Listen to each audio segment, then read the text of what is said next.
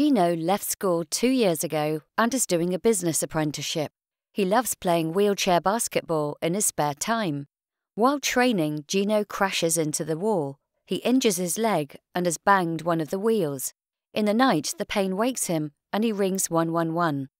Following their advice, he makes an appointment with his GP.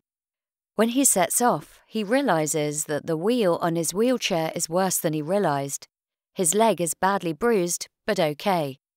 He buys some painkillers from the chemist.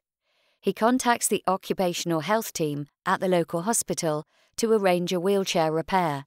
His coach calls round and Gino is embarrassed because he can't even offer him a cup of tea. He had his electricity cut off last week. He has been struggling for money for a while. He admits he is struggling to budget. He loves his job and he is due a pay rise soon when he finishes his apprenticeship. He is proud of this, as it had taken him longer than his friends to get an apprenticeship.